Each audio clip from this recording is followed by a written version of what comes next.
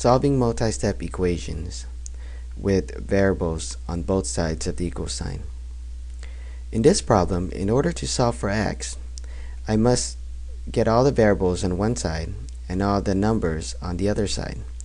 So in this case, I'm going to bring x over to the left side, and I have to get rid of negative 6x. In order to do that, I'm going to add 6x on both sides of the equal sign.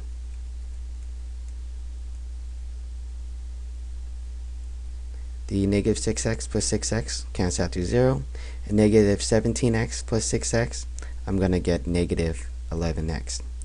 Now, I'm going to rewrite my equation. Negative 3 minus 11x equals to 52. Now I'm going to bring all the numbers to the other side of the equation. So negative 3, I have to get rid of that, so I'm going to add 3 on both sides of the equation. Now I'm going to simplify. Negative 3 plus 3 is 0, and 52 plus 3 is 55. Now I'm going to rewrite my equation again. My resulting equation is negative 11x equals to 55.